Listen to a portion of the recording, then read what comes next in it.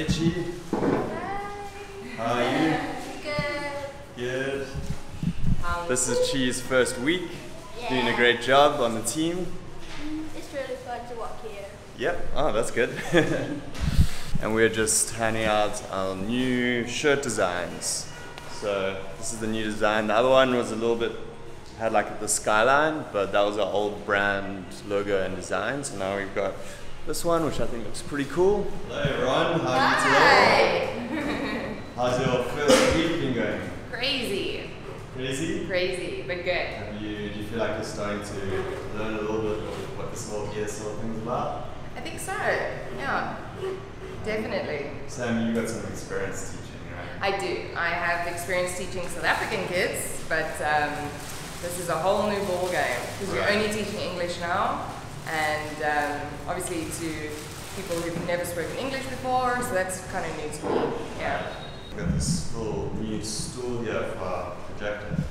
How's it going this week, Kyle? Good, yeah, it is a lot. It's an intense course. Trying to stay on schedule, but also not rush things. Right. So we're just trying to wrap things up for the week, and we're going to overflow a bit into next week with more games and activities. That's the most important thing, I think. Having you practice ways to make the content fun. So it's going all right, and happy with the pace we're going at. Good stuff. You're the best class so far, right? We're the best so far, right? All right. Which age students should you show the objective to? Why should you backchain some words?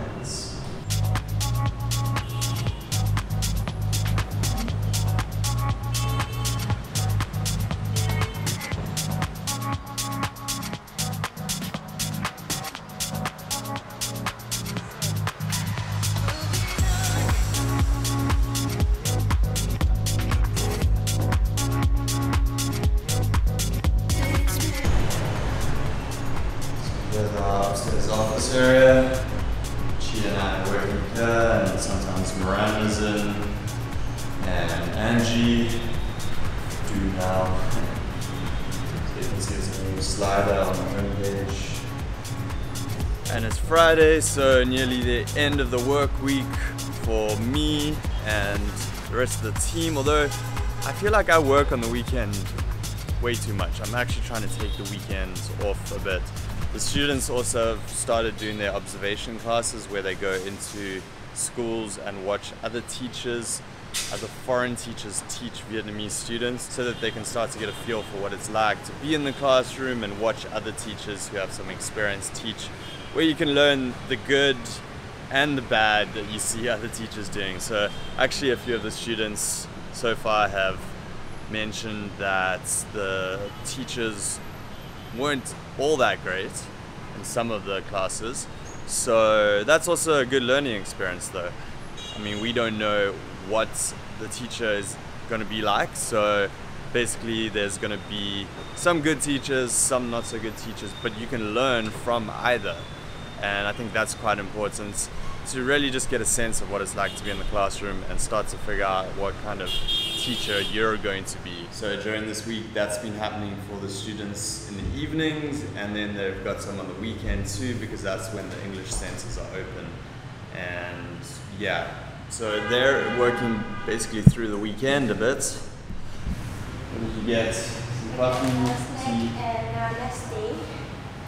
Oh, the Nestle is from, you just buy it from the circuit. I do that with the coffee sometimes. It's cheap coffee, it's only like 10,000 half a dollar.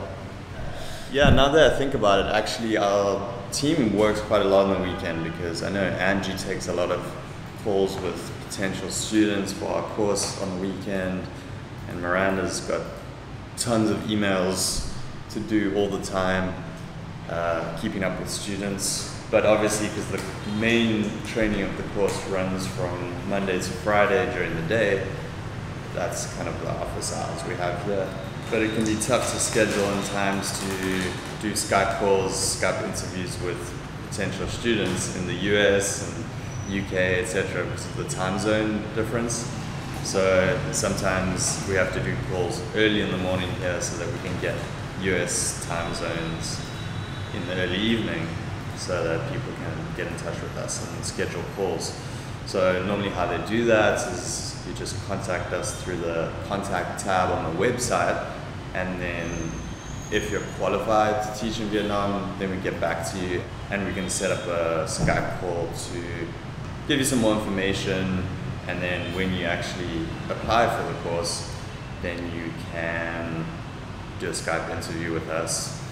So yeah, that's kind of how the process works for signing up. And now, as I mentioned in a previous video, pretty much all our courses look like they're going to be full this year. So then what's next? Do we just limit it there, or do we create a second classroom, get a second trainer? Because this room is actually, I mean, it's too big for an office really. This could be a second classroom, and that's actually what I was thinking when we got this space. Although we don't want to grow too quickly and sacrifice the quality of the course, because we really try and make it like a personalized experience for everyone. And if we didn't have that, then I think that's what sets us apart. So we really want to try to stick to that and not just sign up too many people. Then we can actually give a really quality experience.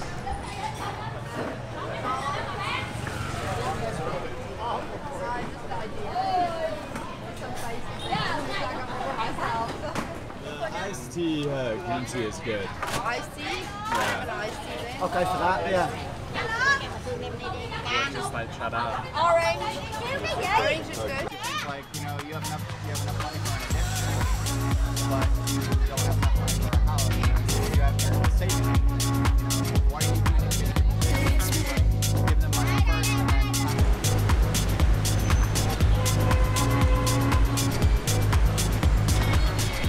I am really enjoying this course and the way it's been going with them getting up to the front and facilitating many activities, and they are now getting into the lesson planning. So yeah, I feel like they're getting much more confident with being in front of the class and giving directions clearly, slowing down, minimizing their teacher talk times. All these things are starting to come together in a matter of 1 week, which, teaching takes a long time to get all these skills working together, but they are making incremental progress. Yeah, so that's week 1 wraps, and yeah, not much of a break for you because you're also coming in to help with some lesson planning. Yeah, this weekend will be better than next weekend, where I'm going to be going and observing them on the weekend. Yeah. So this is It's going to be a busy time for you. I'm probably going to go to Miranda's pool party tomorrow. I was going to. Why don't you come for like a bit and then come do the lesson planning afterwards? It's That's at the same time. Exactly. But then we're probably going to go for dinner with the students, which would be nice. Nice break. December, we went to some burger place off of Walking Street. It was really good. I forgot the name. I was going to suggest Union Jack's, maybe, or Journey's Gourmet Sandwich Shop. Yeah, there's quite a good selection of options around here. We could just go to Pizza for Peas, because that is like really good pizza. So that's it for this vlog. Just wanted to give you a little bit of a peek inside our first week of our TESOL course here in Vietnam. And yeah, if you're interested in joining us on one of these courses, they're filling up this year, and we're probably going to have full classes, so it's a good idea to sign up in advance if you want to join. Otherwise, stay tuned for more videos about teaching English and life in Vietnam. Leave a comment below if you have any questions about teaching in Vietnam or life out here, or anything you want to see in this vlog. Make sure to turn on notifications so you don't miss these videos, and give it a big thumbs up if you enjoyed it. So I'll speak to you soon. Peace.